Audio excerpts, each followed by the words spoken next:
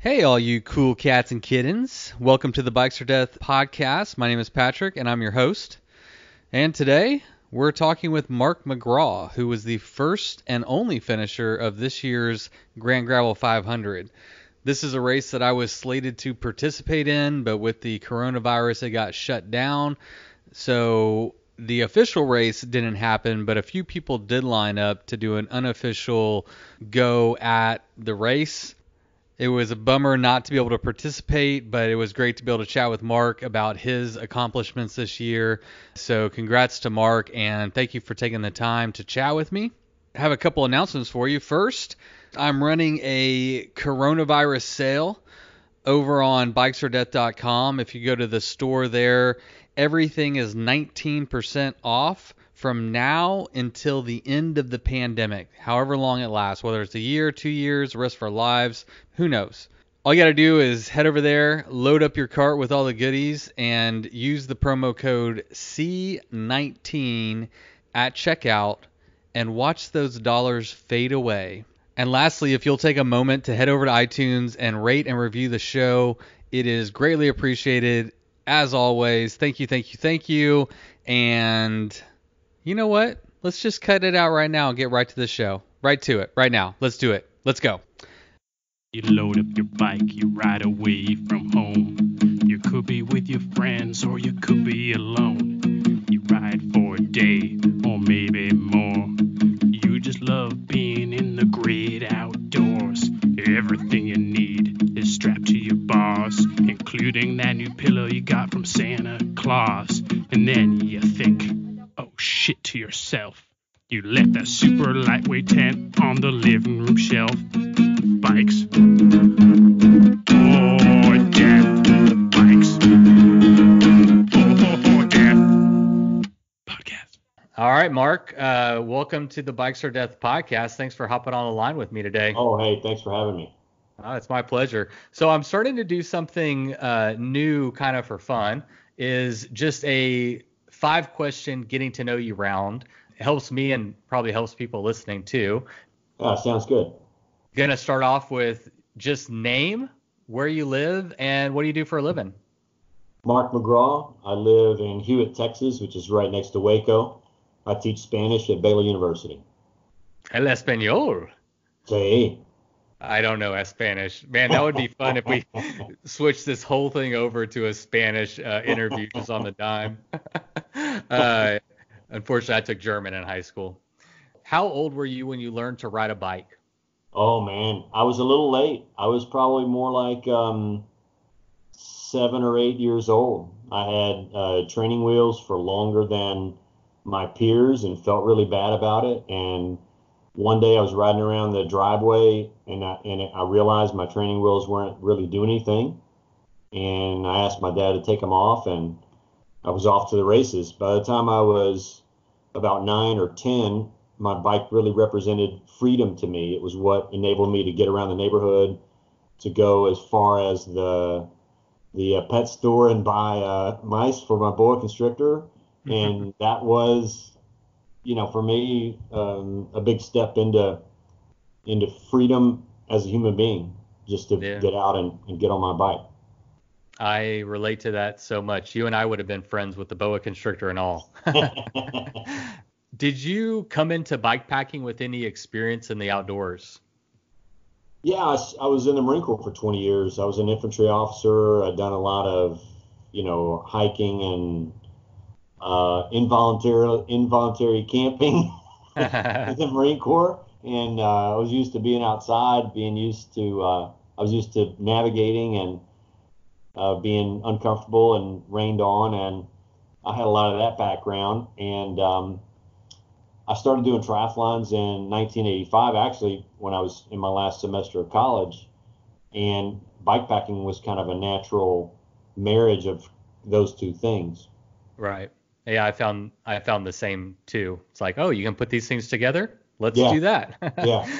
And had you participated in any other bikepacking races before the GranGravel 500, or was that your first one? I'd done gravel races. I'd done Dirty Kansas 200 and I'd done several gravel races in the Ouachita Mountains in Arkansas near Hot Springs, and I had done the Delta Epic in Mississippi that a guy named Jason Shearer puts on. That was almost 300 miles. Great race, point to point in Mississippi. I'd done that a couple of years ago. Oh, wow. 300 miles, no camping. You're just doing it all in one go? I did stop and sleep for an hour and a half in the Delta National Forest. I had a bivy sack and a little air mattress. I took a nap on a picnic table in the Delta National Forest. Other than that, it was pretty much a straight rip. Okay. Well, yeah, so that was kind of a bike packing-ish. That was a really good experience to prep for GranGravel. Okay. I would have been kind of out of my depth if I had not had that under my belt about a year and a half prior. A year and a half ago, yeah. No, it's good to cut your teeth on one. I was actually looking forward to doing the GranGravel this year.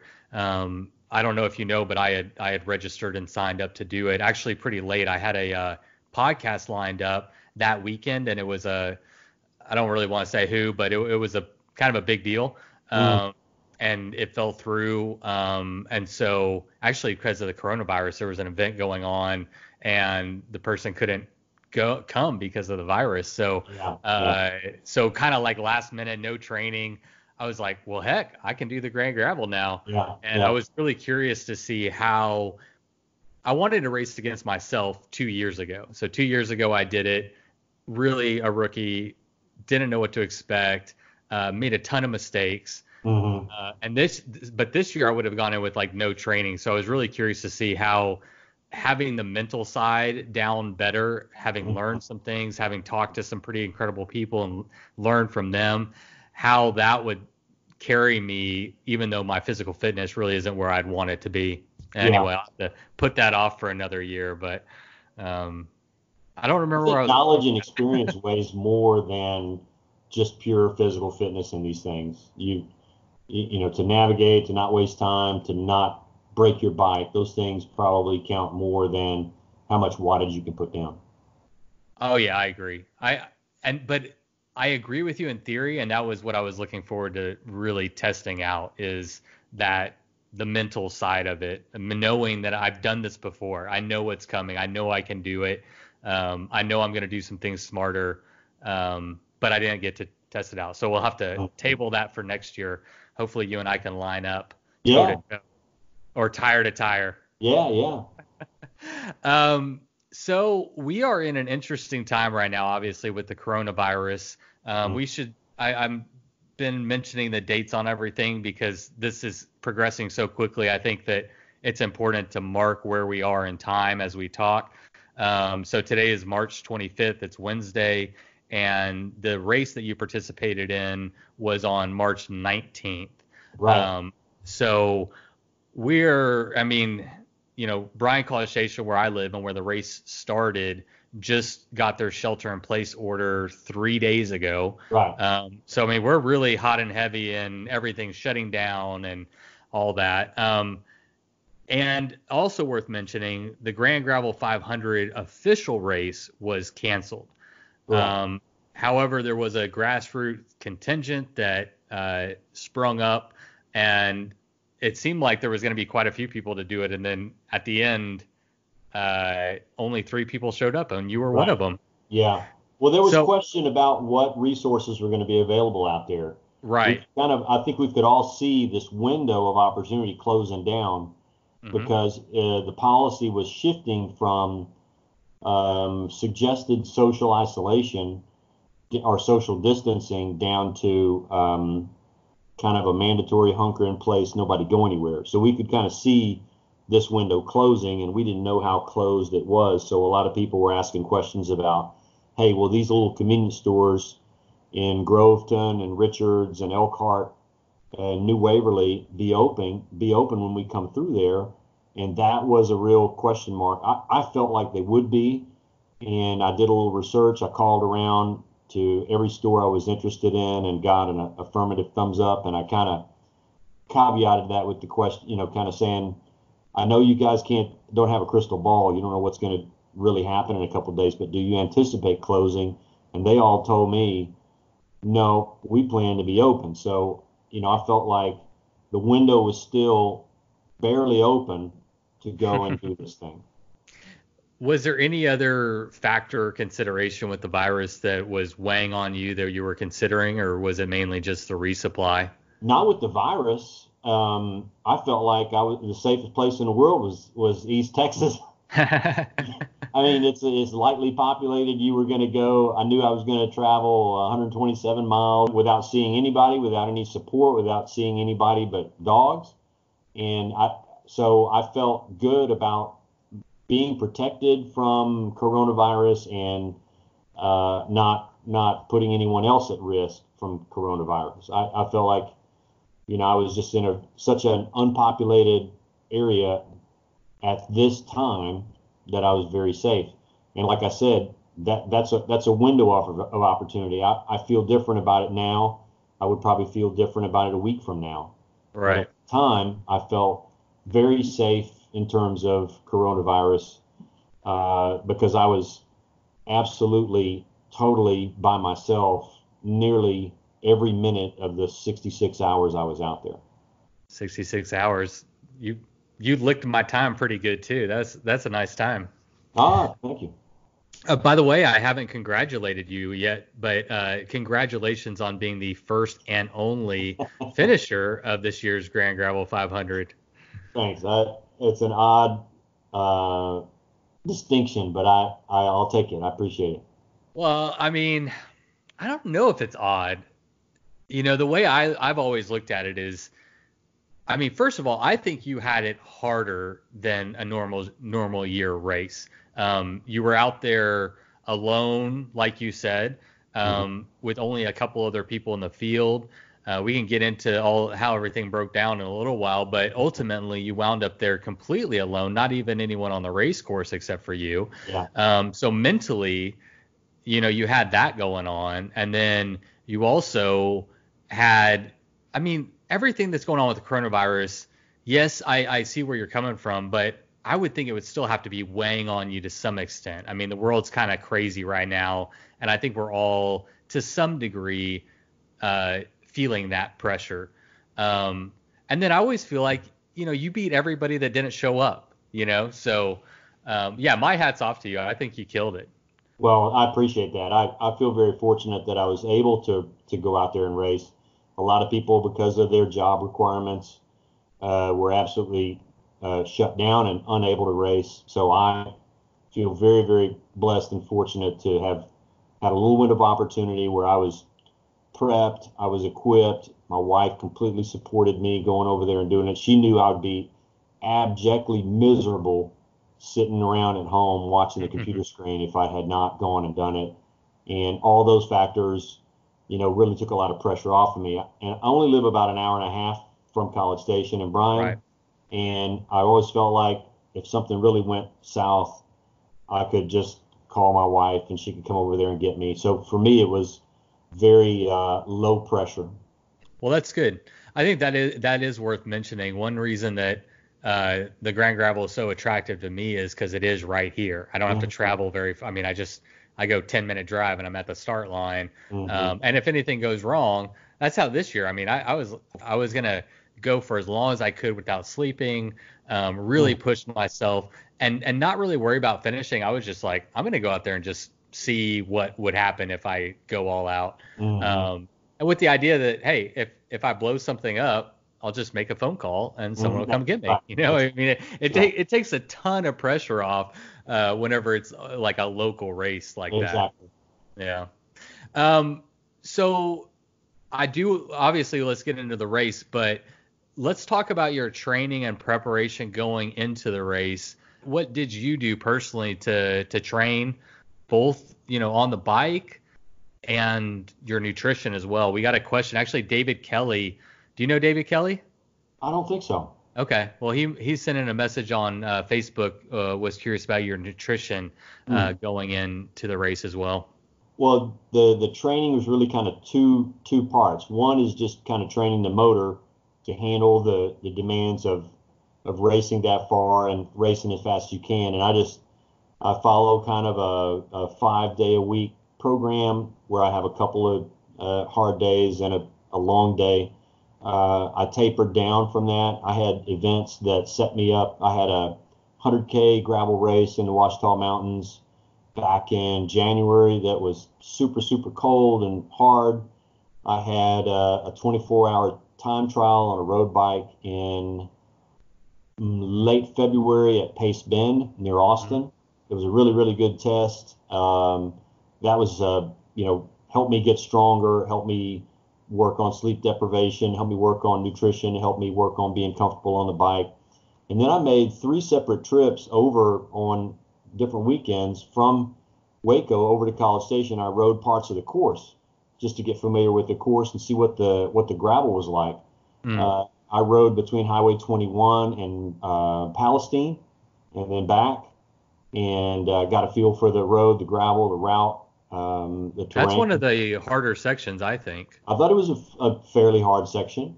It was, on the shoulders of Crockett National Forest, some tough roads. Then I went out and rode from Palestine down towards Crockett National Forest, and that was a good test. And then on another weekend, on a rainy weekend, I went and rode from Groveton north backward up the course to Highway 7 and then back down. And that was mud. It was very muddy. It was not so muddy that I had to hike a bike. It was not so muddy that I had to scrape the mud off my tires, but it was muddy enough to where it got mud all over my seat bag and my water bottles, and it made me make some decisions about how to set up my bike. My water bottles that were on the frame of my bike, I took those off and I went to a Camelback. So I went from 50 ounces in bottles on my bike to 70 ounces on my back. And my repair parts that were in an unbottle under my frame, that bottle looked like it had been dipped in chocolate. Said, this would be horrendous if I had to pull it out and try to fix a flat. So that went into a Relevate jerry can on my top tube. So I made adjustments. I changed my tires. I was running Panaracer Gravel King SKs that are normally great tires, but they seem to cling to this sandy mud and fling it up all over the place. And they didn't seem to be very stable sliding around in the mud. And I changed those to Maxxis Ramblers. What size? As big as I could run. Big as I could run on my Salsa Warbird, 45 on the front, 40 on the back. As big as I could fit. Okay. And that was a good choice because that did a better job of shedding mud, even though it fit tighter to my frame. So those decisions about equipment, about dealing with mud, about just being comfortable on the route, knowing, hey, I've seen this before, I know this part of the road. Those were all very, very helpful planning factors when I was out there in the race.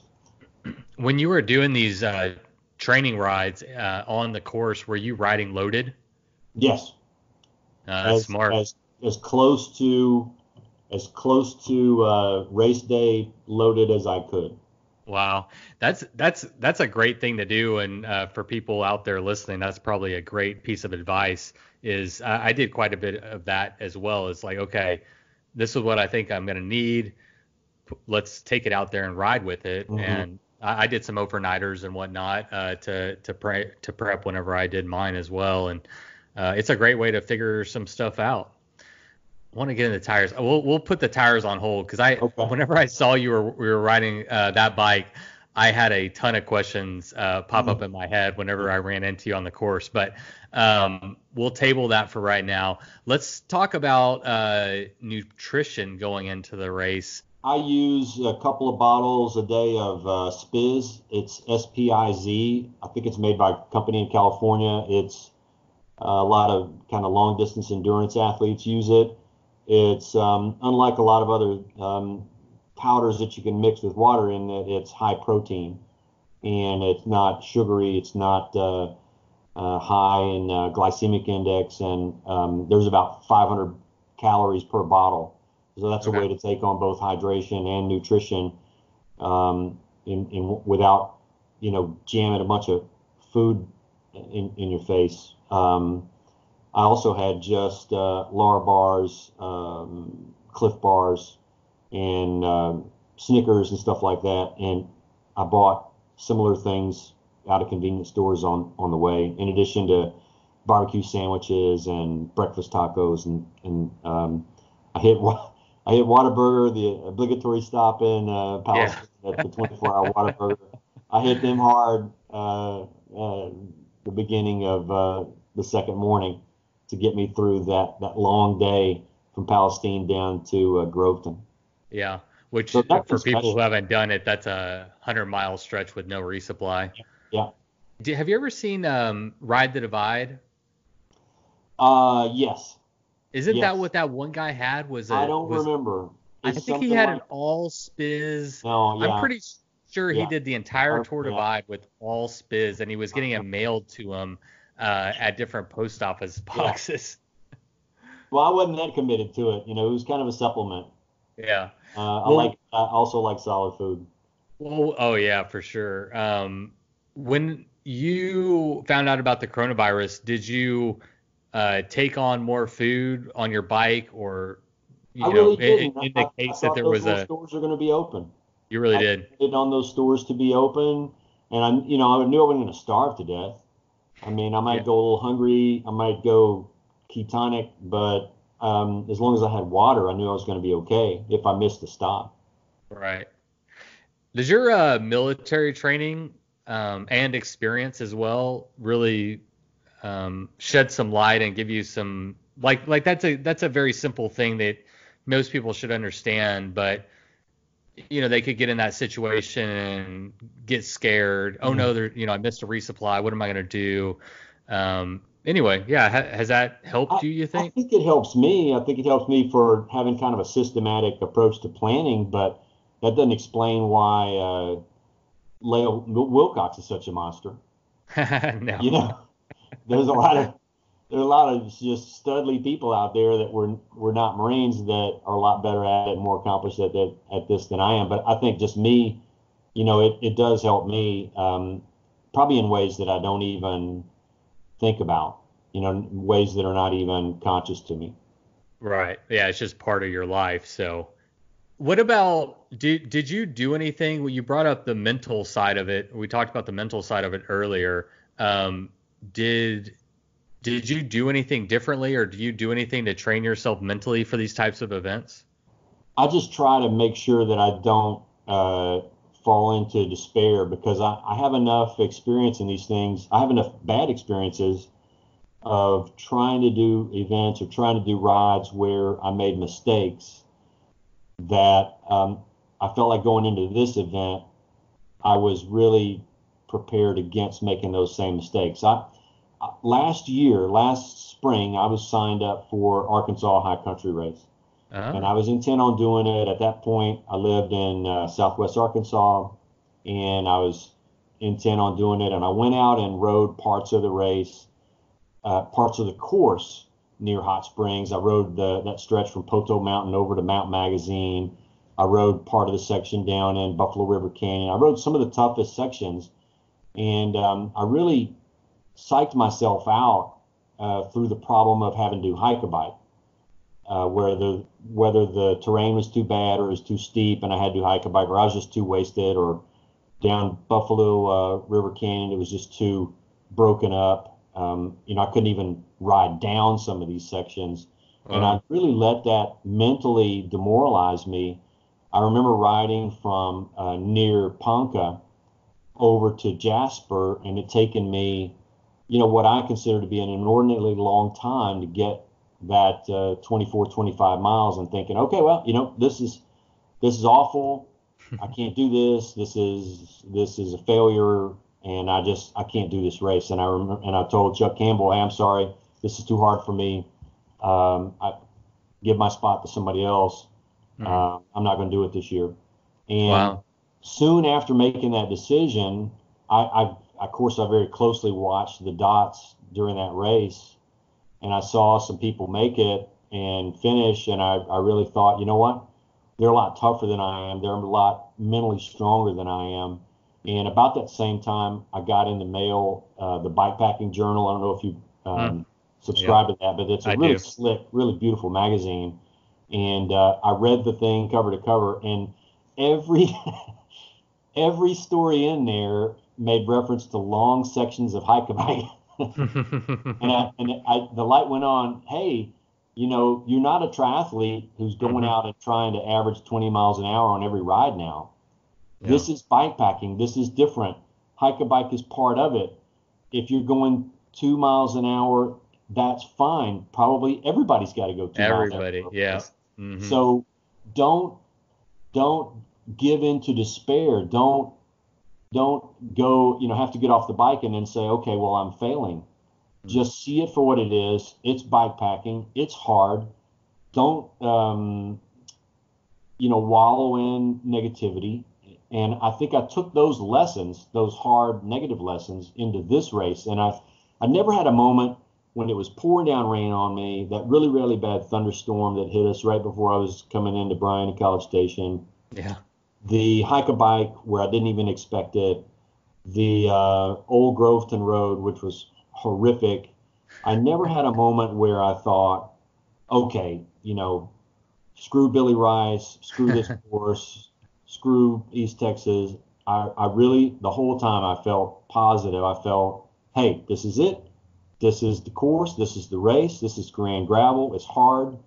You can do this. You got enough food and water to make it. If you got to walk the 18 miles remaining on Alaska, then you're going to walk it. Yeah. And I just was determined that as long as I had, food and water, or at least water, I was going to be okay.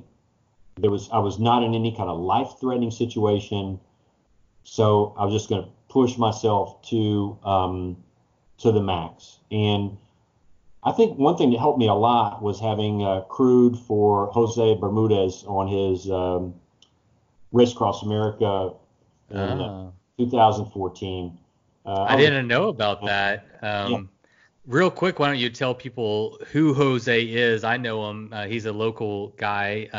But yeah, tell us who he is and then about that experience, please. Jose Bermudez is a philosophy prof there at Texas A&M. He was my dean when I was a grad student there, and we rode bikes a lot together and made a strong friendship. And in 2014, he asked me to be part of his crew for Race Across America. And I was kind of the night shift crew guy. I was on a crew with a lady named Janice Tower, who's a really accomplished ultracyclist and coach up in Anchorage, Alaska. And she's his coach. And we were kind of the PM crew that supported Jose through Race Across America, and that's 3,005 miles from Oceanside, California to Annapolis, Maryland. So a lot of what I learned about ultracycling is attributed to Jose and what I saw him do and what he's taught me.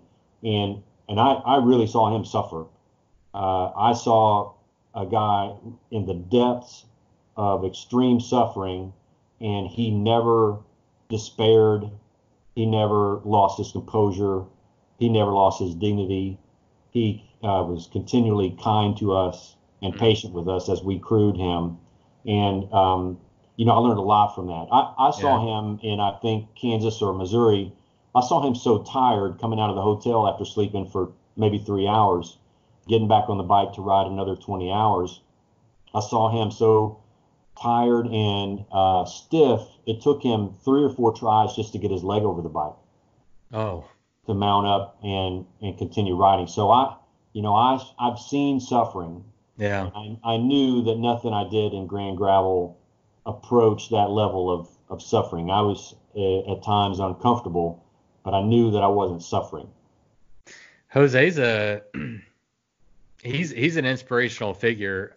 He's someone that I would actually like to get on the show and chat with. He's done, for people who don't know him, he's got like the bikepacking Triple Crown, which is it was Tour Divide, Trans Am. Do you remember the third one? He's done Ram, official finisher, Right. 2014. The year after that, he did Tour Divide. I think top 10 finisher. The year after that, he did Trans Am. I think he was a top 10 finisher. And then a couple years after that, he did the Iditarod 1,000-mile race in Alaska. Yeah. And he just got off another crazy adventure up in Yeah, Alaska where he's going to ride from one end to the other. He had to be pulled due to frostbite yeah, yeah, concerns. Things got really serious. And from my perspective, I mean, he just got out of surgery, didn't he, for a hip? yes.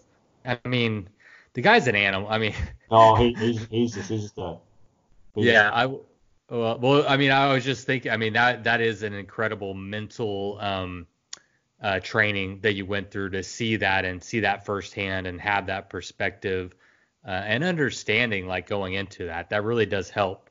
You were able to see it firsthand. Um, so going into this year's race, what did you have? Well, of course you had goals. What were your goals going into the race?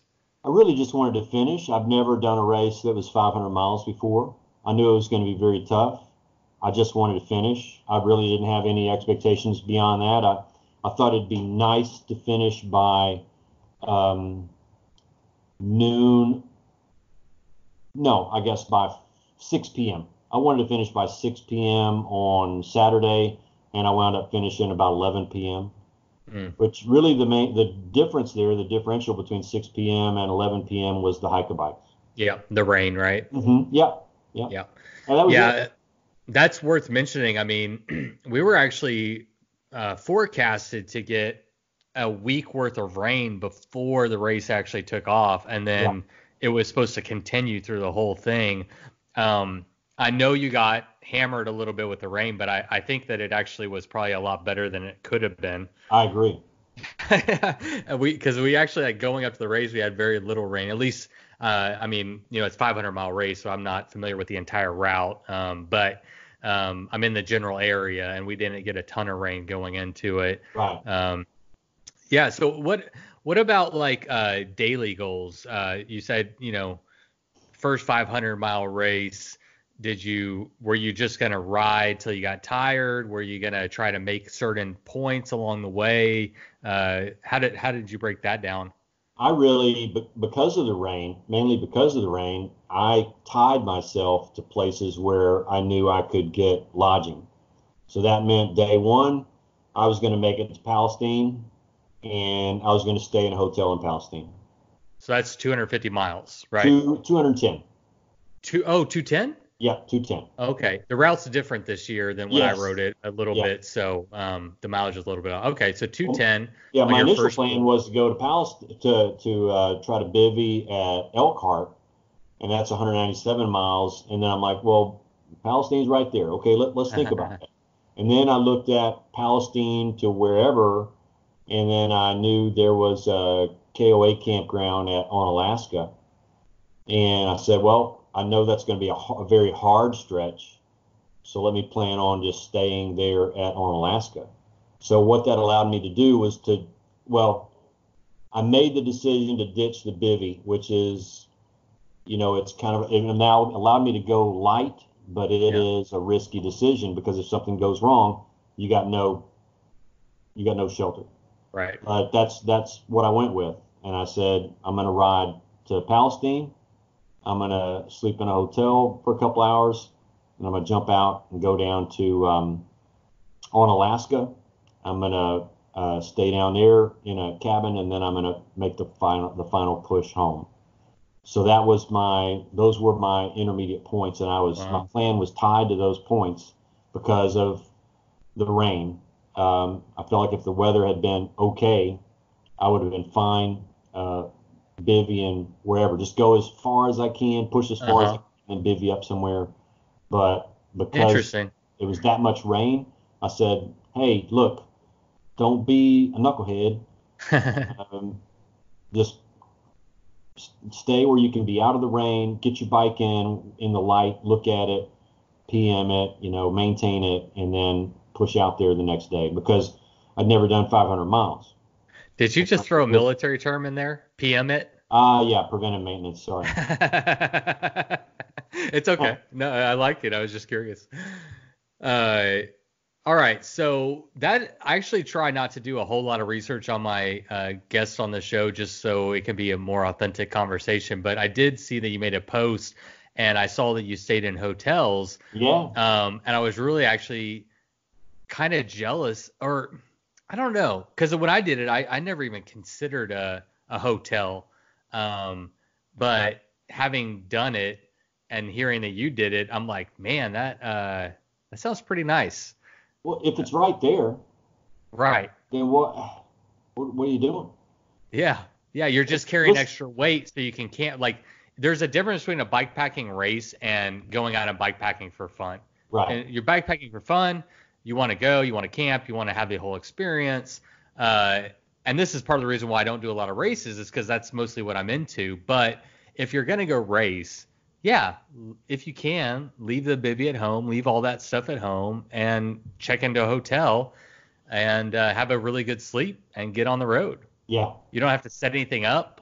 You know, you don't have to. You just go. And like you said, if you need bike maintenance, you're in a good area to be able to just work on your bike if you need to. So, Right. are you pretty happy with that decision that you made?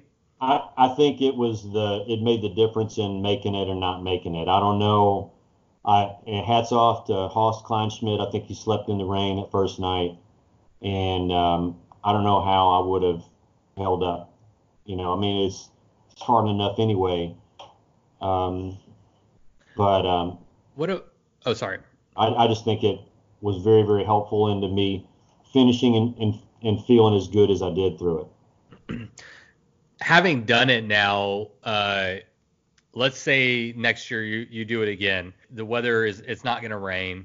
Do you think that you keep that same approach, or would you bring a bivy and try to go all out and see? If next year I'm in a position to do it and the route lends itself or the route doesn't lend itself to doing billeting, stay in a hotel, and it doesn't look like it's gonna be pouring down rain, then yeah, bivy. Yeah. Because it is faster. Well, yeah, it's faster if you can go farther. Right. If you can't go farther, I guess that's where the question is. At 210 miles, did you feel like I could keep going, or did you feel like, okay, I'm really good for a nap right now? I knew I could keep going, but keep going to do what? To do an additional 20 miles and To then sleep in the rain. lay down and sleep in the rain. Yeah. So yeah, if it's not raining, then you just go. That's right. If it's not raining, you push the other 20 miles, 30 miles, and go. But that's the first. It's more than a 1 day race. Yeah. It's more than a 2 day race for me. That's what makes it fun. I think Right.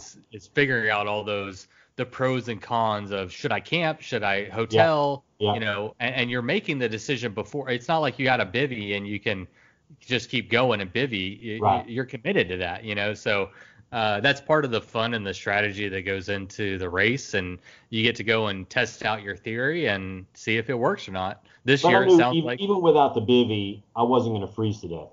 I was going to be uncomfortable. yeah. If my bike broke or something like that, and I was stuck on Old Grosvenor Road, and the sun had gone out, I just couldn't go any further or whatever. I was going to get out my dry Polar Fleece shirt and put that on and put all my other gear back on, and I was going to be fine. Right. I was going to be a little That's uncomfortable, but I was going to be okay. I was going to be all right.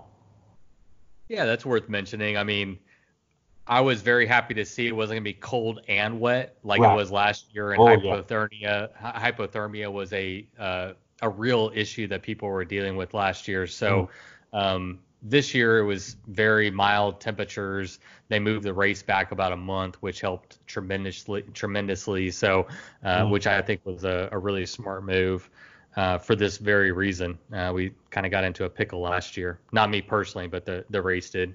Oh, I watched that last year. I watched the dots and I watched the weather, and man, it was horrendous. And part of my thinking this year, which is not, this, I wouldn't recommend this thinking to anybody, but this is the wishful thinking, positive thinking that I think you have to adopt every now and then. I thought, it can't be that bad 2 years in a row. No, I mean, I agree with you. Positive mental attitude is really, I'm not an expert, but I would say the mental side, like we said, is probably almost more important than your physical ability to do something. So having a good mindset going into it and keeping it throughout the event, I think is really huge. Yeah. Well, let's just break down each day real quick. So day one was Bryan to Palestine, which was 210 miles. Correct. Walk us through that day. I mean, you started out as a group of 3. How did that day go down? I immediately started hemorrhaging a bunch of time fooling around with my spot tracker, trying to get it to be visible to track leaders. Oh, that was right. That's so Track leaders frustrating. didn't know that we were actually running the race, the 3 of us, so they didn't pay attention to it, which they shouldn't have. And I had to, it took me really all day to sort out my problem, which I think was I had entered some bad info or the wrong site or something like that when I registered the spot tracker with track leaders. They sorted it out that night while I was in Palestine, but that cost me some time, and it cost me contact with Brian Steele and Hoss Kleinsmith, and it was kind of demoralizing. I run into the Walmart in Madisonville, where people are buying up the last of the drinking water, and to buy new lithium batteries and put those in. It still doesn't solve the problem, but other than that, it was a really nice first day. The thunder showers that were supposed to hammer us on the first day just kind of bumped slightly to the north instead of being right on top of us, and it was a fairly dry and tailwind driven day. It was nice. It was really nice going up to Palestine. Yeah. Especially in contrast to what was forecasted. I mean, that's a gift from God right there. That was nice.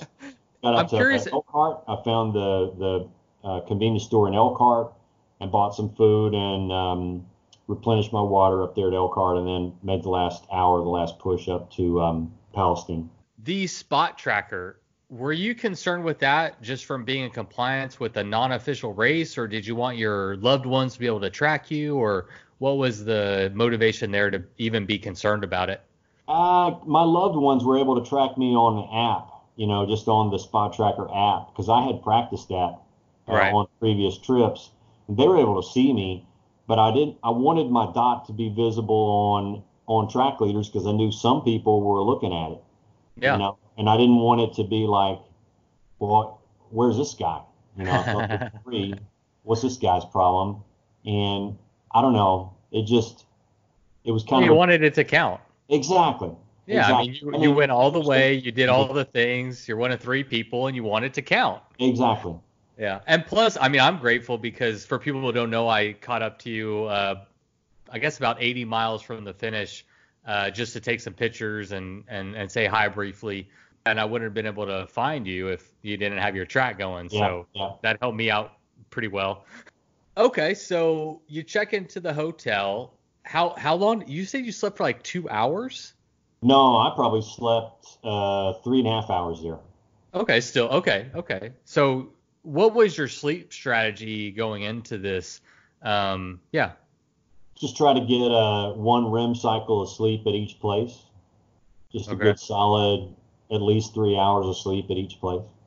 So did you do any kind of like studying on yourself to figure out how long it takes to get into REM to get that restorative sleep? No, I just know myself well enough that that feel like I reset pretty well with 3 hours, at least short term.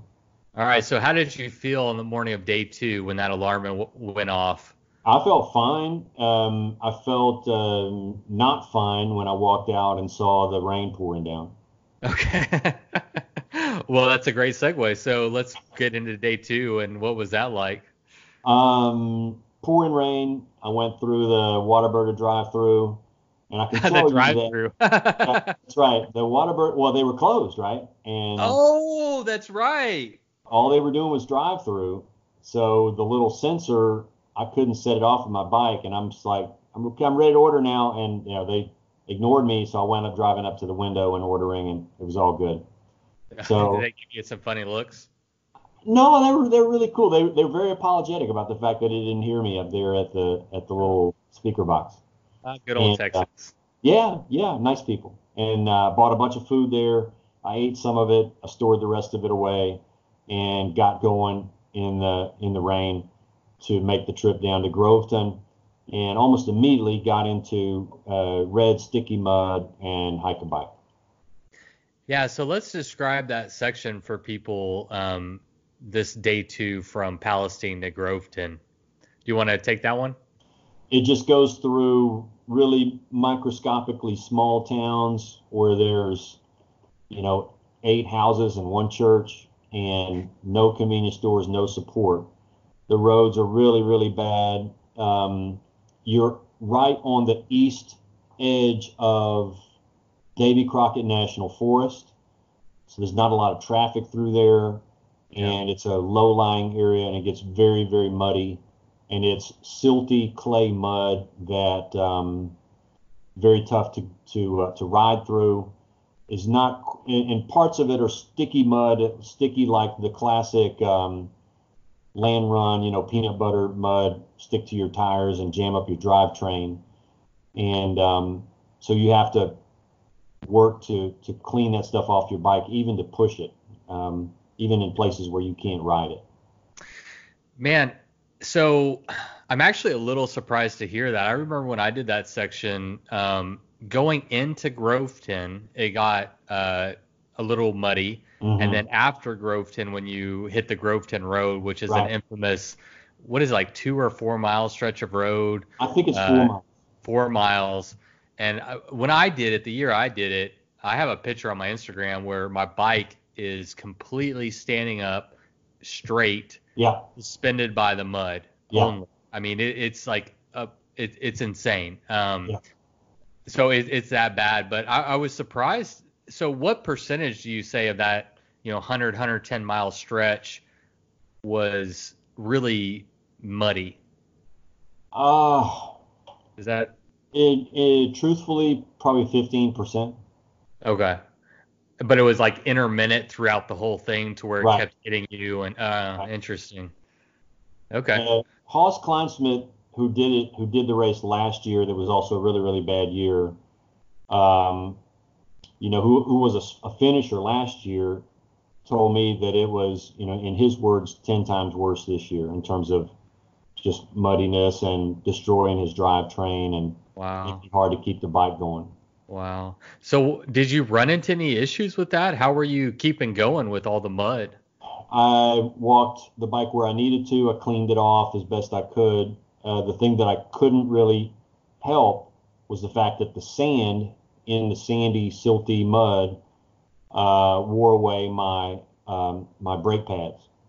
Oh. So by the time I got down to Groveton, my brakes were very, very iffy. They were not functioning well at all.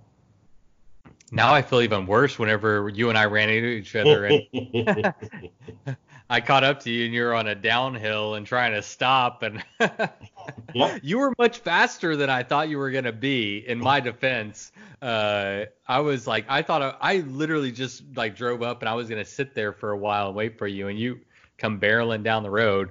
I was feeling good there. Good. Well, so no brake pads going into basically day 3. Yeah.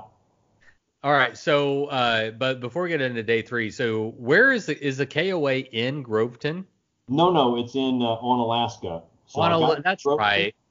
I got into Groveton. I got like a burger basket and then a chicken strip sandwich to go, and pushed on out of there as it started to get dark. And I knew, having talked to Billy Rice, I knew that Old Groveton Road was actually called Old on Alaska Road as you go from north to south.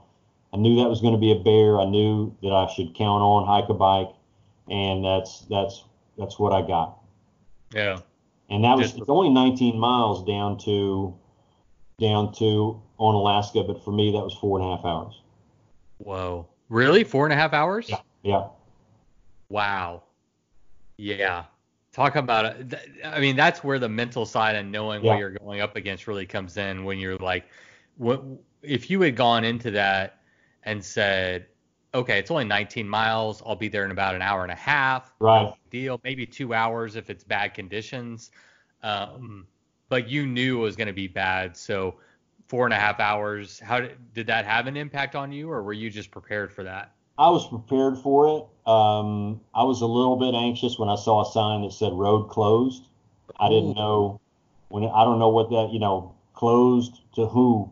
I didn't know really how to interpret that. So that caused some anxiety. Once I got up to where the road closure was, I saw that it was a bridge out that I could just hike the bike through. I've been in the exact same spot in a trip to West Virginia. Yeah. We had a road closed sign, and it was the end of the day, and we were tired, and it was just like, all right, what do we do? There's a reroute, but it's a very long reroute. Yep. And we went ahead, and it was the same thing. Bridge closed, hike a bike, it's fine, no big deal. But anyway, those are interesting moments when you really have to think about how you want to proceed and hope you choose correctly. But the only other option was to go back to Groveton, and that was, through probably 3 miles of slop hike a bike in the dark. And I'm like, no, man. Billy said he did it. Bill, when he said it was 4 miles when he did it, let's just keep pushing. Let's see what it's like on the other side. And really, vehicle traffic helps you out. If you're in a place where there's no vehicle traffic, you're in trouble because there's nothing to kind of pack the sand down, nothing to kind of make a track. And that's why, this race taught me that if you've ridden 1 mile of gravel, you've ridden 1 mile of gravel. It's all different. My idea of staying out of the ruts caused by trucks and vehicles, that changed when in places where it's soggy, in places where the roadbed itself is soft, you want to be in those tire ruts, even though it's bumpy, even though it's muddy and the big wet mud holes are there. That's the place that the truck and vehicle tires have displaced the soft mud. And that's what got me out of there on the other side of where that bridge was out. Right. Even though the road continued to be really, really awful, I followed the tire tracks out until, about an hour later, the road just unceremoniously turned into blacktop with a yellow stripe down the middle of it. I thought I was seeing some kind of a mirage,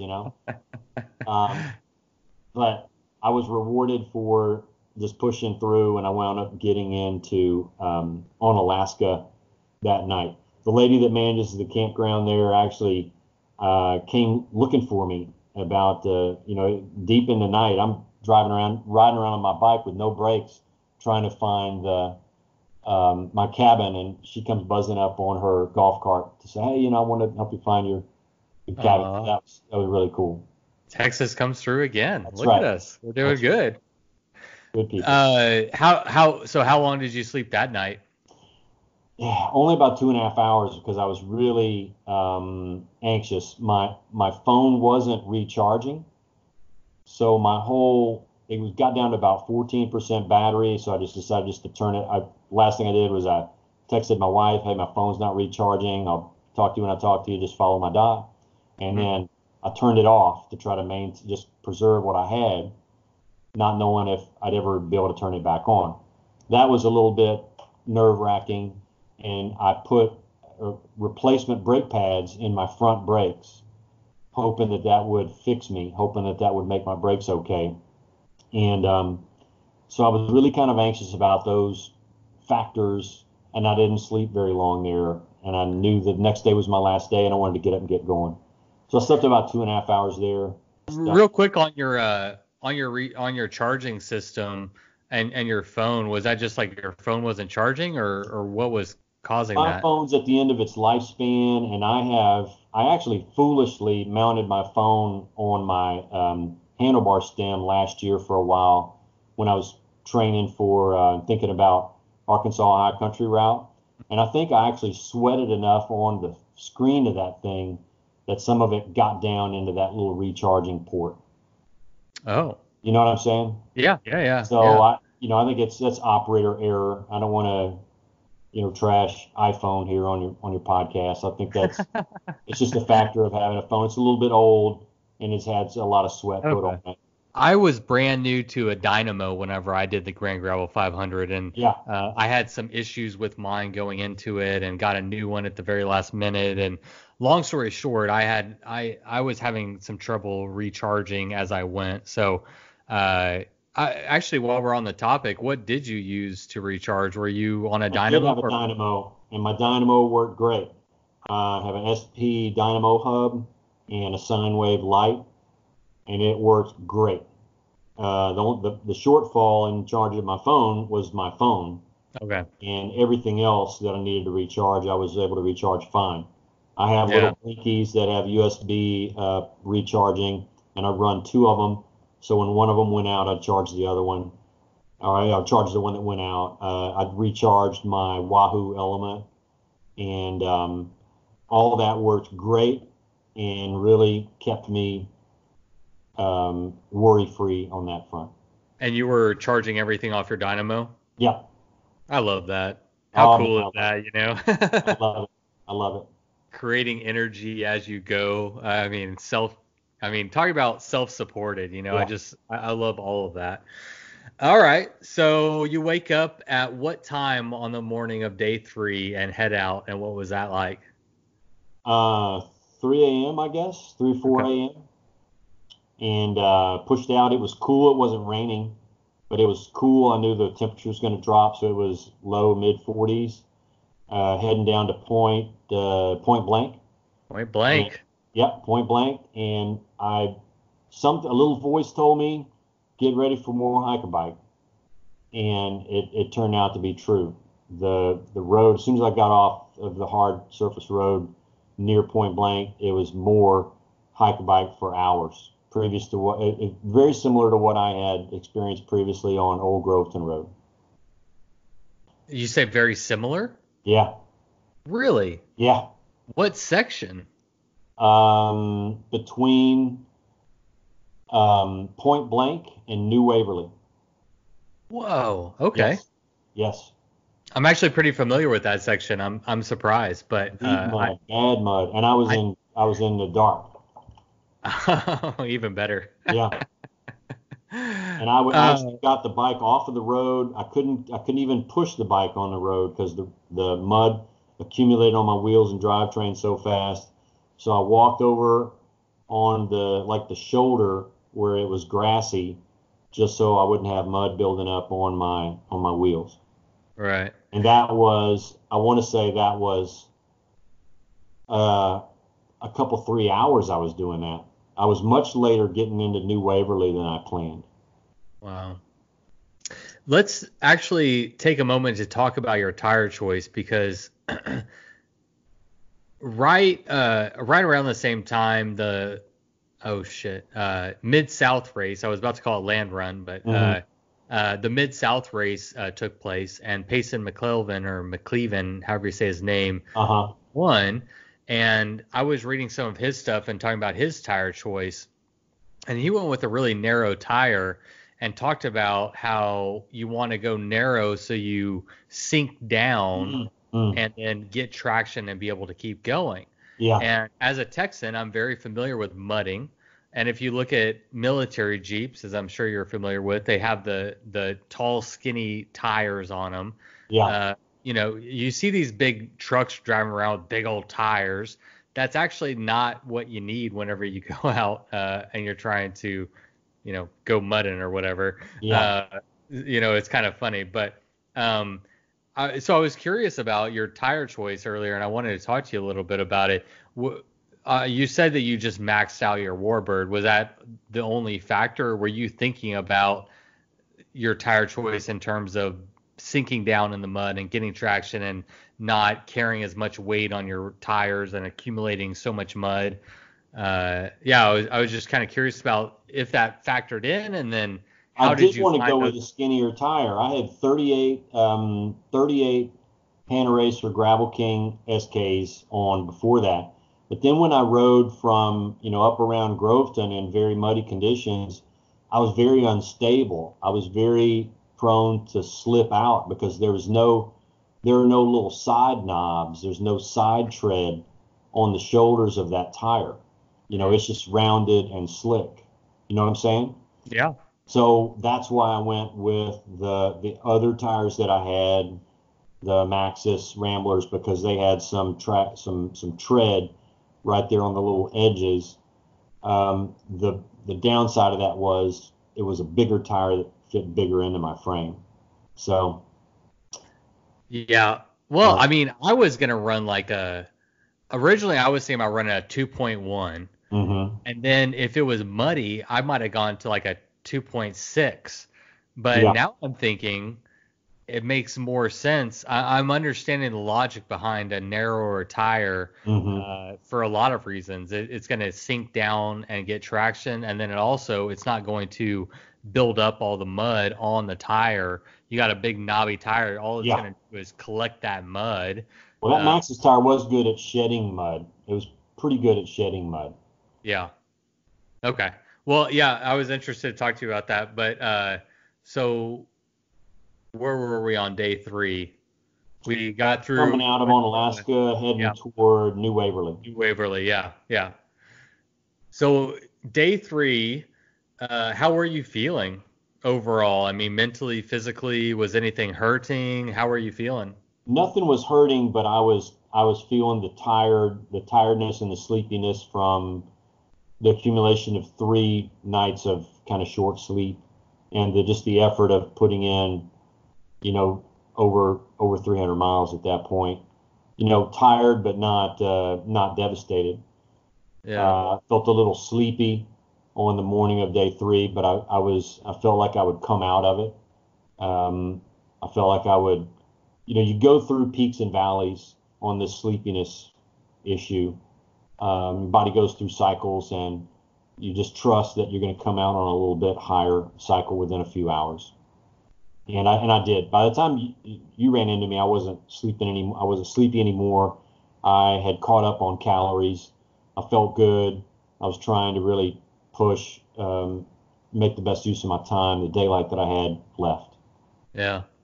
What is your personal motivation for pushing yourself? There's nobody else in the race. It's not even a race anymore. It's just a grassroots, unsanctioned ride that you're doing. The mud, the rain, the sleep. What is the thing that like keeps propelling you forward and pushing you to make good use of your time, as you say? Well, two things. One, I find that I'm less comfortable on the bike if I'm soft pedaling. Hmm. When you're just sitting there on the bike, moving your legs, to me, it's uncomfortable. It's uncomfortable in your saddle. It's uncomfortable in your upper body. It's more comfortable if you're actually applying just a little bit of power to the pedals. You don't have to be, like going full gas or, really laying down the watts or anything, but just applying some power Right. makes you actually more comfortable on the bike. Yeah. And the Well, second factor, I agree. I've noticed that as well. hmm You're pushing down more pressure, so it's relieving pressure on your sit bones, and exactly, yeah. exactly. Okay. Yeah. And the other factor was I was pretty sure my wife was somewhere waiting for me. Did she stayed in Hewitt and then just came in around the time when she Yes, thought, okay. she and my brother-in-law and my sister-in-law also live in Hewitt, about 5 minutes from us. My sister-in-law teaches at Baylor too, and they came over. They just watched my dot and came over to meet me at the Stella Hotel at the finish line to bring me home. Yeah. And that they drove over in my wife's car, and my brother-in-law Lloyd drove my truck back over so I could just turn into a zombie on the way home. Much needed and much Oh deserved, yeah, I'm sure. yeah. We had the opportunity to run into each other. Well, I guess I made the opportunity, but I was sitting at home, social isolating, and some people on the Facebook chat room or whatever, the Facebook group, Mhm. um, were curious about the conditions and whatnot. And so I had already thought about really what I wanted when I thought it was going to be a race, um, or when I thought more people were going to show up. I was gonna like drive the route in reverse and Uh-huh. just take pictures. I made the decision personally to stay home with my girls. I felt like I needed to be home and make sure that they were well cared for in this kind of weird thing. I needed to be available for my family basically, but I was like, heck, I'll take the girls on a little adventure and load them up in the car and go, take some pictures and maybe get to chat with some people, a little bit as they go on their journey. But it turns out you happen to be the last man standing and you're the only one. So I was sitting at home with Sloan and I had been watching the dots the whole time and saw where you were, and I was in a good spot to be able to go and drive out and take some pictures and say hi. So I already said that, you were moving pretty fast and you came up on me a lot faster than I was expecting. Honestly, when I saw you, you looked totally fine. Yeah. Like Yeah. you were moving. You seemed very lucid. Yeah. And you seemed happy. You seemed very, very content, very happy. So I just wanted to kind of get your flip on that situation. Where were you at whenever we met up on the course? I was feeling strong. I had just eaten half a pizza in Richards, Mm-hmm. and tried in vain to tighten up my brakes a little bit, adjust my brakes. But at that point, I felt good. I knew I was well under 100 miles to go, and it was raining on me, but not hard. I felt good. I didn't have my phone turned on, so I didn't know if Haas was still in it or not. And I just felt great and was on top of the world. Yeah. Well, I loved your attitude. I was expecting to find you a little more worn down than you actually were. No offense. I don't know you until I met you at that moment and talking to you now. But just thinking about my own personal experience, I was expecting you to be a little bit more worn down and looking a little more ragged. But you looked very motivated, I think is a good word. I just felt like you were really in the moment and taking it as it came and riding your bike and going towards the finish. Yeah, that's how I felt. That's awesome. I actually feel a little bad. I inserted a little bit of negativity into your world because I remember, I have to say, I mean, you experienced the race much better than I did, and maybe that goes back to the mental side, being my first time. But I slept about almost where I caught up to you. I was 80 miles from the finish and completely spent, and I still regret it to this day. It still is a thorn in my side, but I made the decision to sleep on that same road where you were. Okay. So that was my perspective whenever I was catching up to you, is like I'm thinking about myself at that time, and I was really rocked. And you looked great. So I just wanted to say that I was really happy for you and excited to see that you were doing so well. Yeah, I appreciate that. We all go through peaks and valleys on these things. And I think, I could have been sleepy and wrecked and needing to take a nap at a place where you would have been feeling good. It's different for everybody. When you feel like you need to sleep, you jump off and sleep. You try not to waste any time unnecessarily. And when you're feeling good, lay it down. When you need to take a nap, take a nap. Yeah. Well, kudos to you, man.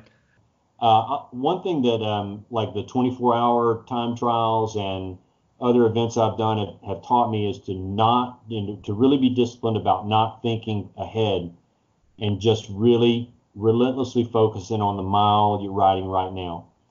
Several times I would catch myself fantasizing about finishing, what I was going to tell people about what it was like to ride, and then I would come back to reality and say, no, shut up.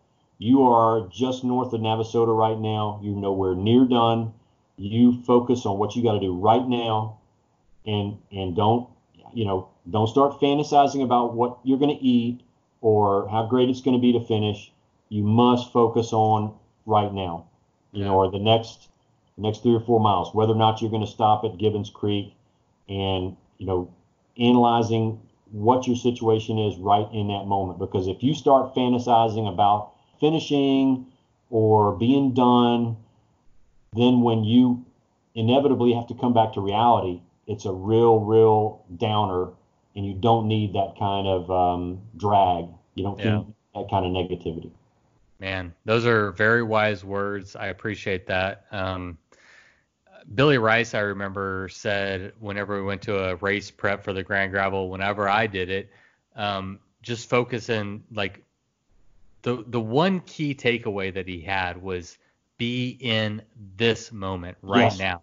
Yes. Look at the rock right in front of your tire. Yes. Don't worry about, and I tried very hard to adhere to that. But again, at the end of the race, 80 miles from home, I struggled. So I'm looking forward to going back and working on that aspect. But I think that's very wise words that people need to understand is just really focus on being on the moment. And I like the way you said that mental transition from thinking about the finish to being back in what is actually reality. Yeah. If you can just be in that reality all the time and live in it and be okay with it and not worry about the finish is going to come, but just focus on the task at hand, worry about that, do the best you can in that moment.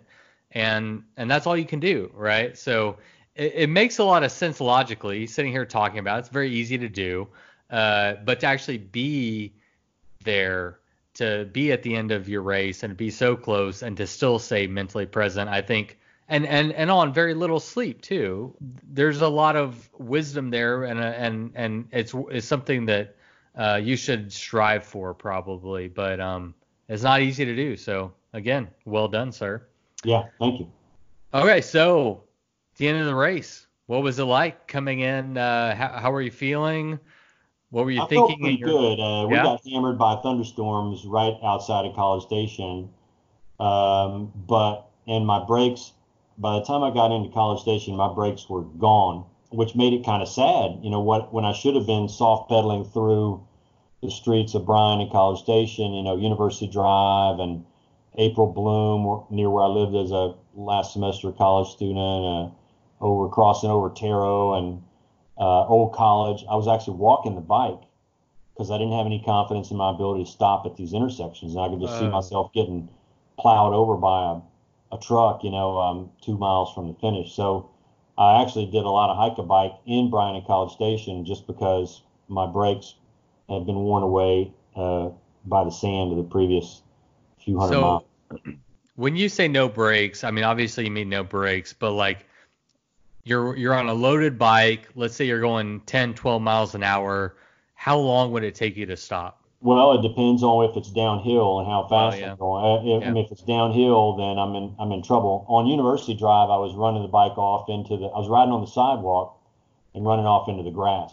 The grass was slowing me down. But for example, the bridge, the little overpass that goes over Rudder Freeway, I rode up to the top of that at University Drive.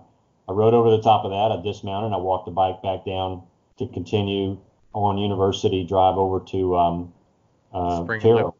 Taro? Okay, yeah. So it's kind of sad, who's this with his hood over his bike helmet, shuffling along with his bike. Yeah. And I felt bad for my family waiting for me, probably looking at my tracker going, what the heck's he doing? But, I'm trying not to get hit by a car, because I careen into a four-way intersection with no brakes. But yeah. Okay. But I got it done. When I crossed 2818, I knew I just had about a half mile to go with no intersections or anything, and I just kind of soft pedaled into Stella Hotel, and my wife and brother-in-law were there in the lights of the parking lot, and that was huge. That was really huge. Was anyone else there besides your family member? No. But that, I was thrilled that they were there. When I finished the Delta Epic in Mississippi, I rolled into Bentonia, Mississippi at 3:30 in the morning, and the finish line was in front of the Blue Springs Cafe, which is I think it's a historic blues kind of a juke joint in rural Mississippi, and that was the finish line. And the only being there was a black dog laying in the middle of the road, slapping his tail on the ground. And I thought to myself, this is it. This is bike packing. This is adventure racing.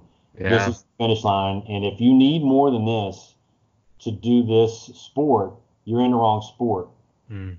And so for me to have my wife and my brother-in-law there at that finish line, that was huge. That was really gravy. That was icing on the cake that I didn't totally expect because, they were coming over from Waco. It's interesting to think about. I'm remembering to my own finish of the GranGravel 500, and my family was there, and my girls were there, and that was a very nice thing. Hmm. There's also friends that had showed up, a decent little group of people. You're so deprived at that point. You're not really socially Hmm. aware, and really you just want food and sleep and a shower. And Yeah, so, like, how much fanfare do you really want in that yeah, moment? As you're describing it, it sounds, I'm like, okay, yeah, just your family there, your loved ones to take care of you, welcome you in. And yeah, it's a romantic and a beautiful thing that you just described. yeah. You got to be in this for the experience itself, not for a big, huge finishing medal or Yeah. a T-shirt you can show around, but for the intrinsic value of the experience itself. Yeah. It's interesting as this sport continues to grow and progress. I'm hoping we can retain that, Mm-hmm. um, doing it for you, doing it because you want to, growing, finding out what your limits are and Yeah, pushing past them. Those are the things that really stand out to me. It's not that you're going to finish and there's going to be a big check there or a girl in booty shorts yeah, uh, that's yeah. going to hand you a bouquet of roses and Right. give you a kiss on the cheek, and you're going to get notoriety and fame. Um, I'm afraid that maybe at one point this sport will go that way, but if I can have any say in it, I hope to retain some of what you're talking about, which is just doing it for you. Yeah. Because, well, actually, what was your personal motivation to do this kind of stuff? I think it's just to explore your own strengths and weaknesses. It's a process of self-discovery of learning how to keep despair at bay, learning how to be appreciative of little things that you experience. To me, bikepacking is kind of a return to the hunter-gatherers that we were 12,000 years ago, when we were a much more um, adaptable, much healthier, much more capable human being. Mm, Bikepacking is kind of a return to that existence, yeah. and it's a process of self-exploration. Um, my favorite book of all time is Don Quixote, and kind of mandatory reading for people who are, going to get a PhD in Spanish. But the greatest part of that, and Cervantes, the writer of it, was a military guy and it had traveled widely and had been a prisoner of war for 5 years in Algeria.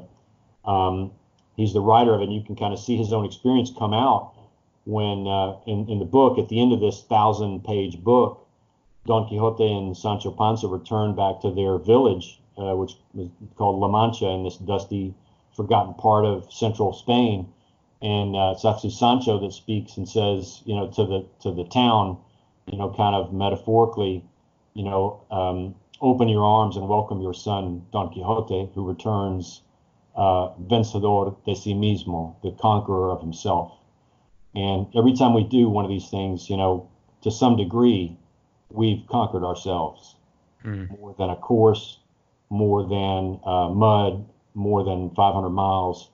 We, in some ways, conquer ourselves. beautiful. I haven't read that book, but now I'm going to put it on the reading list. I really that resonates with me. I When I race, which is limited, I'm only racing against myself. I'm looking for an opportunity to find out how far I'm capable of going. And I'm interested to make that connection to the 12,000 year ago human and what they went through.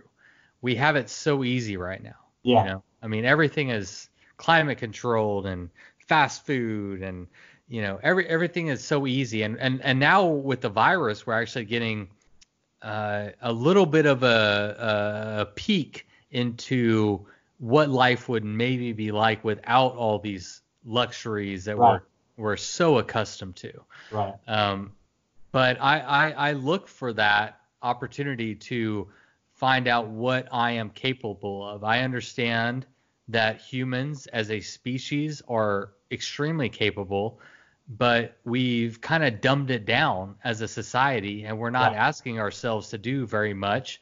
Right. And so it's good to put yourself in those, at least for me, I mean, I get so much satisfaction out of self-improvement, growing, finding out what my strengths are, finding out what my weaknesses are, trying to turn my weaknesses into strengths. Right. And you can do all of that in bike packing. And again, no one's talking about a paycheck here. We're talking about you becoming a better person. Yeah. Period. That's the part about it that I really I love. So I appreciate your I'm definitely going to put Don Quixote on the reading list. He was a bike packer. He was just on his horse. Is that a book I could audio book, or do I need to read it? It's the most translated book in the world after the Bible. But in terms of some books, I feel like you need to read, right? Like there's some books, like the Sand County Almanac by Aldo Leopold. I tried that on audiobook and it didn't work for me. That's a book I feel like you need to read. You can make notes, you can underline things. So some books you can listen to, some books you can read. What category do you feel like this one falls into? Oh, it's very much listening. It was written at a time where most people couldn't read. And most people digested narrative by sitting around the dinner table and having someone read a couple of chapters out of a book to them. And this book is very episodic like that, and it's written for the ear, and it's written by a guy who was a great storyteller and consumer of stories. I love that. Yeah, I mean, I'm always, we talked about time, and time is our most valuable asset, in my opinion. It's the most scarce commodity that we have. So I try to, if I'm doing, yard work or cleaning the house or riding my bike, I listen to a lot of podcasts, audiobooks, always trying to learn, learn, find out. We live in an amazing world, and there's a lot of great perspectives and stories, and there's a lot of value in that. So I love audiobooks.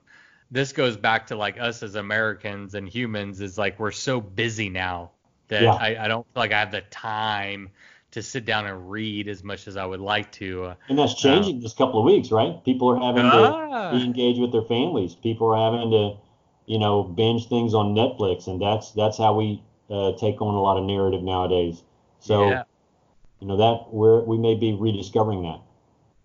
Well, I'd love to talk to you about this real quick. Have you, having come off of the GranGravel 500, just how many days ago? 4 or 5? Yeah, that was Saturday night. Yeah, Saturday night. Today is Wednesday. Yeah. Okay. So have you gone on any walks in your neighborhood or bike rides or anything since then? Yeah. I've been walking and doing recovery rides, easy rides. Have you noticed, I'll just say in my neighborhood, I've lived in College Station Bryan for 40 years. Yeah. So I'm very familiar with how people recreate outdoors. Yeah. But I've lived in this neighborhood I'm in now for 5 years. I have never seen so many people out walking, riding their bikes, kids. I went on a bike ride yesterday with my daughter, and there was 14, I don't know, I approximated 10 to 14 kids from 8 years old to 16 years old riding their bikes in a group. I saw a unicyclist. There was actually a traffic jam on the sidewalk. Yeah. There were so many people. I'm seeing the same thing here. Are you? Yeah. Ah, okay. I mean, I'm just gonna spitball here, but this is interesting, and it got me to thinking about the long-term net impact of this virus. How many people have realized that binge watching Netflix or sitting on their cell phone, not engaging with their children, is not bringing value to their lives? How many people are going to go on a bike ride or go out for a walk or run or whatever it is, just get outside and realize the value there? I hope it changes. I hope a lot. It's crazy. I don't have a fully formed opinion on this. I actually just went out for a bike ride last night and noticed it, and went out today and noticed it as well. And so I think my ideal on that will continue to progress. But like, I'm interested in how, because now you have people that are going out and they're going to have some physical benefit. They're going to have some endorphins, some mental stimulation and mental health that will come as a result. And I don't know how it's going to have a long-term impact, but I could foresee, let's say this thing lasts for a couple of months, which is very plausible, and it could go longer. Yeah. And we're all stuck indoors, and we actually find out that we think we have endless programming on Netflix and Hulu and whatever, and we can just binge watch for days. But we're actually getting to the point where, oh shit, I'm bored of all this. What else am I going to do? What else am I going to do? All right, let's go on a bike ride. Okay, so I go on a bike ride. Now I'm getting endorphins. I'm feeling good. I'm doing something productive. I'm losing weight. I'm feeling good every morning when I wake up. And you keep doing it. Then you go back to work. Yeah. All right. Let's say you go back to work in 2 months from now, and you're sitting at your desk and you start gaining weight and your mental health starts getting bad. You start getting anxiety. Maybe you're depressed. And then something clicks. Like, when I was active, this all went away. Yeah. I don't know, man. I've been thinking about this a lot, and it's going to be fascinating. Huh? It's going to be fascinating. Have you thought about this much, or? Yeah. Well, I guess I'm a little cynical. I think once it goes back to normal, post-virus, people will go back to the normal routines. But hopefully, some people will choose not to. I think I agree with you. I mean, I think I am an optimist, but the realist in me would say most people are just gonna not register any of that I just said. But I think a certain percentage, I mean, people want to, I think, be healthy. People want to live. People don't want diseases, heart attacks, cancer, whatever it is.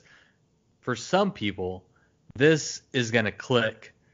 I don't know what that percentage is, but I'm interested to follow that. And I hope, I guess my optimist brain is thinking that we can, as a society, turn this negative into a positive, and that the long-term result will be that people establish better connection with their children, their spouses, their friends.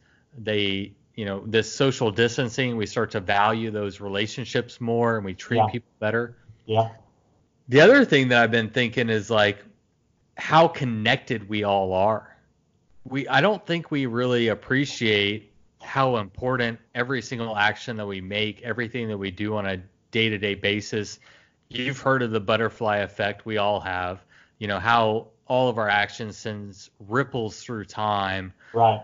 But now we are really feeling and seeing and experiencing how a person in Wuhan, China can bring down an entire economy, can impact the health and safety of the entire world. The entire planet is now experiencing this on some level.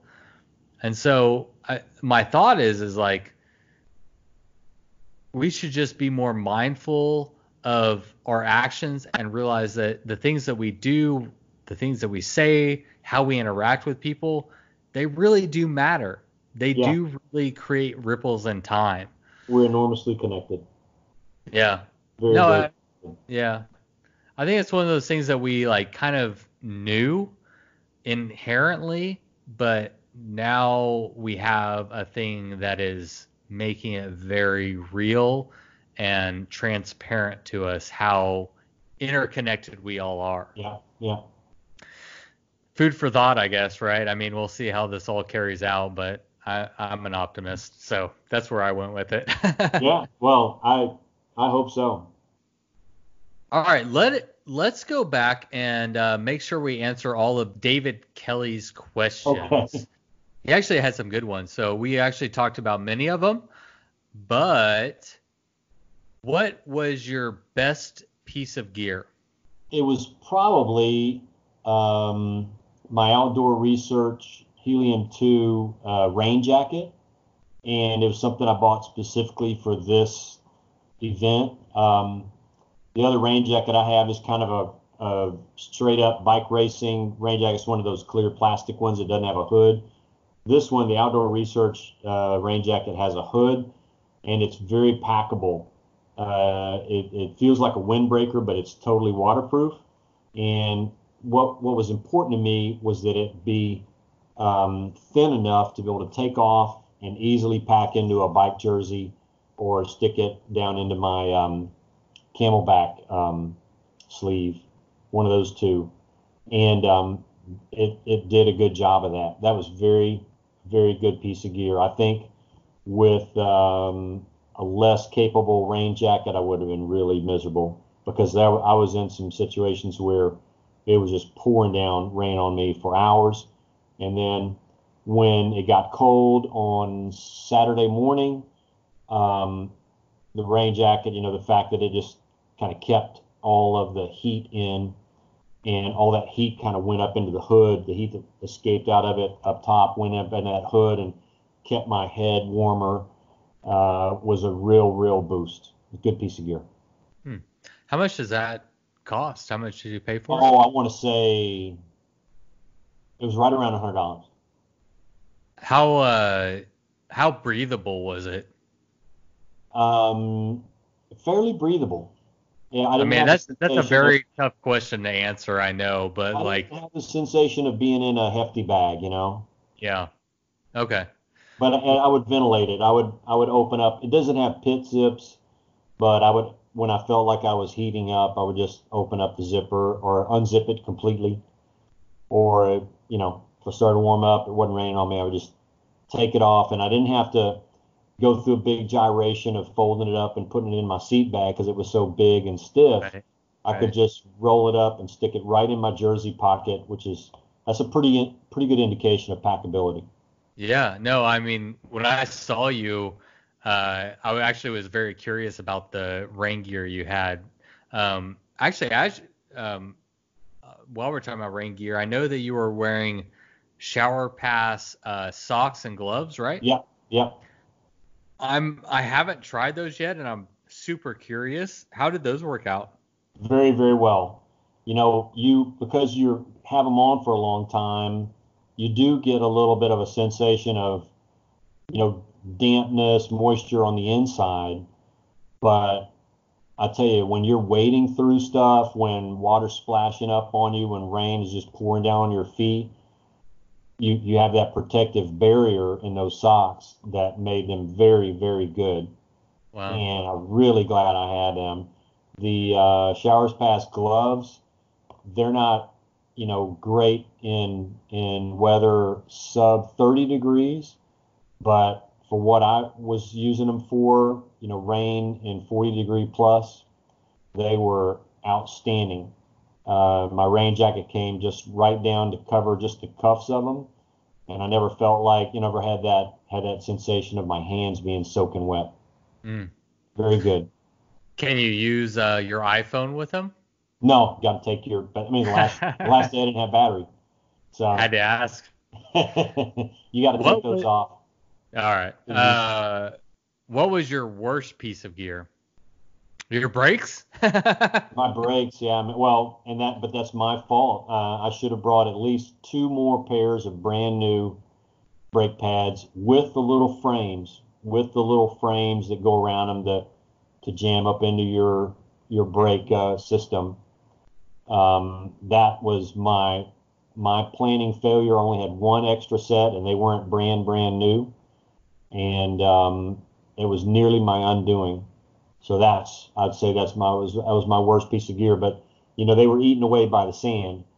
I did have the foresight to bring stuff to keep my drivetrain clean, and I think that helped me a lot. All right. Something that you carried that you never used. All on flat fixing gear. I had stuff to fix probably 10 flats, between spare tubes and plugs of different types and sizes, and CO2 cartridges, and spare little inflator heads, and a spare spare actual pump that didn't, if for some reason I ran out of CO2s. And of course, I had all that stuff, and of course, I didn't have a flat. Yeah, honestly, besides the brakes, it sounds like you got away pretty scot-free on the mechanicals. Yeah. Which is good. I mean, if you had the rain and the mud and, nobody else there and coronavirus and you had a bunch of mechanicals, that would have been the icing on the cake maybe. Okay. So we all carry, or we should all carry, repair kits and stuff on our bikes when they're doing these events that we hope we don't use. So let's take that off the table. Was there anything else, like what was your least useful or worst piece of gear that you had aside from that? Probably my iPhone, because I couldn't recharge it. Once it got a little bit wet, a little bit damp, a little finicky, then it wouldn't recharge, even with my, Apple quality recharging cable that I bought, hoping to circumvent this problem. But that, it was a good lesson to remind me that you don't need your phone. Yeah. If your bike computer's working, well, you don't need your phone. Just push on. Yeah. So you are a few days off the GranGravel 500, doing well. What is your next event? What do you got percolating? I'm signed up for Arkansas High Country Race. That was actually my next question. And if for some reason, and I don't know if I have to teach summer school or I get to teach summer school, I'll have to do it as an ITT in May. But I really want to do it. I'm signed up for it. I'm prepped for it, and that's what I'm pointing for. Nice. That makes me really happy. I'm going to be there, as most people know, covering the event from a podcasting perspective. Jared Foster's coming with Bikes or Death to capture the race from a photojournalistic standpoint. So I'm very much looking forward to being there and getting to experience it, at least from the sidelines. Have you put in to be a potential guest for that? I haven't. I have not. You should. Well, I haven't done it yet. I don't feel like I have anything to talk about if I haven't done it yet. Oh, that's where you and I disagree. I mean, you and I, we've been talking for almost 2 hours now. You have plenty to share and lots of experience that comes just from living, whether it's from, your military background or other cycling experiences that inform how you are going to personally,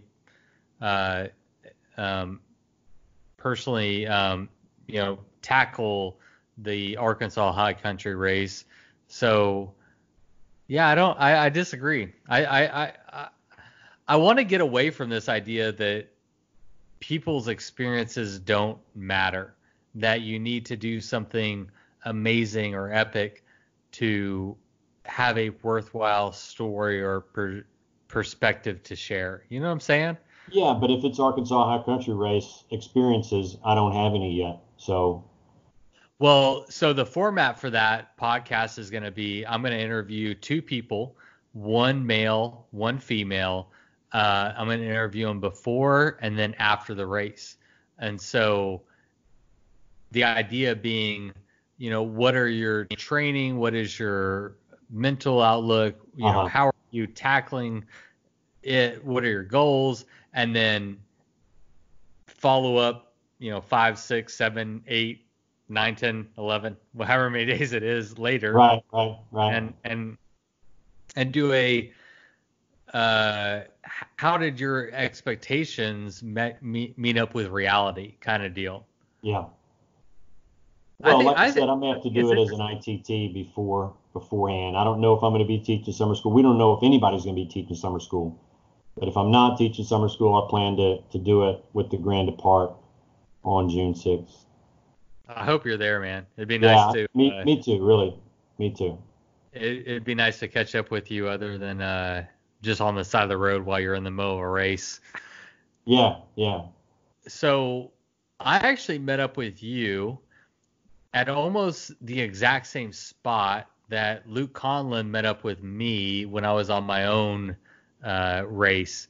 And he actually lives in Navasota and rode out, and I had no idea. You had no idea that I was going to show up. Right. But he showed up at, I feel like, just a very good time to mentally boost me to the finish. So I was curious, how did that impact your experience? Oh, seeing you on the course? Yeah. Oh man, it was fantastic. No, it was a huge boost. We don't know each other. We didn't know each other before you came out there, but I have followed the podcast since the beginning, and have loved the podcast. And when I realized it was you, I was like, I felt like a big deal, and it was a huge shot in the arm. A huge boost to see somebody out there, friendly face, even though I only knew you through the podcast. That was an enormous shot in the arm. Good. I'm happy to hear that. You caught me off guard, honestly, when you knew who I was. I'm still getting used to the whole idea of, people knowing me, and I try to represent I represent myself. This is who I am. I'm, just a guy sitting in my kitchen right now talking to you. Right. No big deal. So. And that's part of the charm of the podcast too.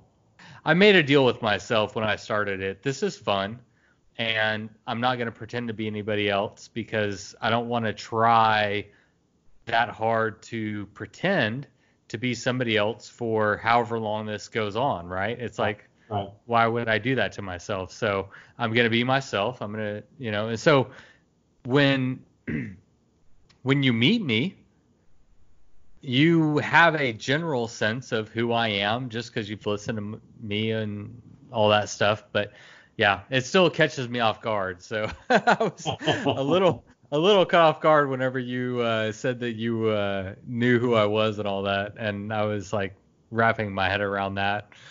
I was going on my own little personal journey there. Well, the first thing I thought when I saw this flannel arm stick out of an open truck window and kind of do this closed fist hold up, the very first thing I thought was, oh no, this could be bad. And then you told me your name. Oh, okay. Which I didn't expect to have any problems. I was born in Fort Worth. I grew up in College Station.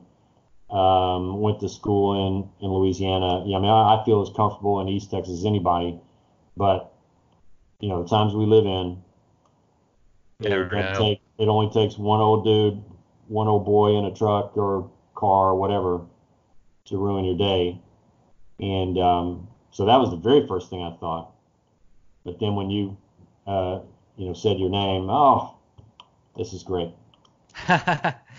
Well, like I said, when I saw you, you seemed very mentally alert, very I was like a shit show at that point in the race, 80 miles out. So I was expecting a different interaction, and you were barely on top of it. So yeah, but good. I was just curious because like I want to be respectful of the race. I want to be respectful of your I appreciate experience that. of the race. No, I and appreciate that.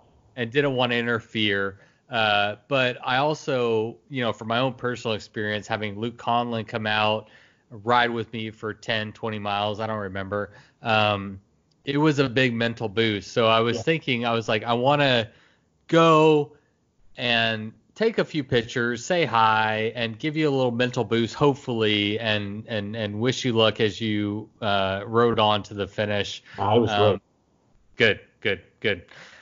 All right. Well, listen. Good job. I mean, honestly, man, I'm very respectful of the effort that you put down. I know this is your first like real kind of long ultra bike packing event. You didn't have a lot of people out there that you could measure your success against, and I'm not sure if that matters to you. But as a dot watcher, as a fan of the sport, especially a fan of this route being in my hometown, I was continually very surprised and happy for you. And then when I met you on the route 80 miles from the finish, seeing your demeanor, seeing the speed you were carrying, and just I don't know. I'm very happy for you is the best way I could say it. Fantastic. How are you feeling about yourself? I feel really good. I just need to, recover and pick my training back up, be disciplined and consistent moving toward Arkansas High Country race. So what are you going to do to prepare for that event? Just regular training. If I get a long weekend, maybe try to get up there and ride some of the course. Yeah. But nothing special. I know a lot of the course. I feel like I've already been on some of the more complicated, soul-sucking parts of the course already. Yeah. That's what intimidated me into dropping, before it started last year. So I'm really well acquainted, especially with the Ouachita Mountains part of it, and just keep training, keep perfecting my gear, and nothing special. Will you ride the Warbird, you think? Maybe so. I'm looking at maybe a new Warbird frame or the Storm Chaser running it geared. I'm investigating things right now. I haven't looked at that bike yet. I mean, obviously with the Mid-South race, big launch and all that, the single speed. What is different between that and the Warbird that would make you want to make that change? It can run a little bit bigger tire. It can run a 50 tire. And it has the ability to route the brake cables and the dynamo cable up through the fork into the frame. Yeah. Which my bike right now, like my bottle cages, they're on the mounts. They're put on there with electrical tape. Right. It's ghetto, which it works. It's mine. But if I can get into a little bit better frame that fits me a little better, I really need a 57.5, and what I have now is a 56. If I can make it work, I may be on a different frame with my same components. Okay. So you're pretty happy with where you're at and just making some tweaks basically to your setup. Right. Yeah. Just honing it. Exactly. What about climbing? I had the opportunity to go and do 150 miles on the Arkansas High Country route. Yeah. And it was hard. Yeah. Is the best way to put it. I didn't bring near enough gears, put it simply, I was completely unprepared for the steepness of those hills, the mountains. How are you training for that? Well, I think there's no way to replicate it unless you go up there and do it. There are no hills around here.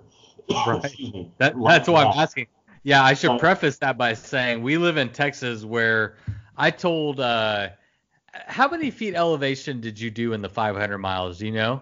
oh, it's like 15,000 feet. 15,000. Okay. So whenever I did the 150 miles with Brandon Pack at Fayetteville, when they brought me out to do the little preview ride, we did 15,000 feet in 150 miles. No, that's the standard. That's what you're going to get in Arkansas High Country Route. Right. I've done that. I've ridden that. I mean, I used to live in Arkadelphia, about an hour from Ouachita Mountains, and all of those races in Ouachita Mountains, the OGG, the Slobber Knocker, the Winona, you're going to get at least, I mean, almost exactly 10-to-1 ratio like you're talking about. Yeah. It's a booger, man. I wish Yep. you luck. Hopefully you're able to do that and get out there on June 6th. I hope so. I look forward to seeing you. Yeah. Hey, let me ask you a question. How old are you? 56. You are 56 years old, and I'm sorry to put that on blast, but that is so encouraging to me, and I hopefully other people as well, that you can accomplish and take on some really physical and mental challenges, even later on in life. And Oh, sure. I've had this theory based on basically Hal Russell, but Hal Russell didn't even pick up a mountain bike until he was 57. Yeah. And he's done the Tour Divide 6 times. It's like it gives me hope. It's like, take care of your body, keep it in motion, and you can keep doing this for a long, long time. Like, Listen, I learned this lesson a long time ago with the College Station guys in cycling. When I moved to College Station in 2005, I started riding with the group there, and I quickly found out that when cycling, age is in many respects just a number. And there were guys I rode with that were older than me. Willie Allen, who's a College Station cyclist, Steve Kostaitis, Chris Menzel, I think is about my age. Those guys will rip your legs off, man. They're strong, and they never apologize. They never say anything about age. They never say anything about I'm old, or never say anything about I need an allowance for this, or I need somebody to cut me a break. They were leaders and very accomplished, tough guys. And I learned from them, hey, don't make excuses. You may be a little older, but you can offset that with some experience and smart training. And I learned a long time ago, just age is just a number. You're a function of your training and your heart and your mind. What about Jose Bermudez? How old is he? He's about 5 or 6 years younger than I am. Yeah. I mean, but still, I mean, that's not how many 50 to 60-year-olds do you see out riding their bike 500 miles, or Jose Bermudez doing? But the ones that are harder than woodpecker lips. There you go. I love it. Well, keep on keeping on, man. I'm a big fan of what you've done on the GranGravel, and I'm looking forward to seeing what you have coming. Hopefully our paths cross at the Arkansas High Country, and I'll be there. But yeah, thank you for taking the time to chat with us and share your experience. You're welcome. And thanks for having me. We'll see you on the trails, buddy. Thanks, Patrick. Take care, brother. Okay, everybody. Thank you for tuning in, and thanks to Mark for coming on the show and having a chat, taking us through your experience this year as the solo finisher of the GranGravel 500. I don't know about y'all, but I am starting to get a little stir crazy. I've picked up 37 new hobbies. I ordered a stick and poke tattoo set. I plan on looking like an ex-con by the time I get out of quarantine. Planted a garden. taking online photography classes, started Muay Thai, boxing or whatever it is. I don't even know. But and I even went for an indoor trainer ride, which I haven't done in a very long time. But hang in there, folks. This too shall pass, and we'll all get to ride our damn bikes one day together. Until then, be safe, stay well. See you next week. You load up your bike, you ride away from home. You could be with your friends or you could be alone. You ride for a day or maybe more. You just love being in the great outdoors. Everything you need is strapped to your bars, including that new pillow you got from Santa Claus. And then you think, oh shit, to yourself. You left that super lightweight tent on the living room shelf. Bikes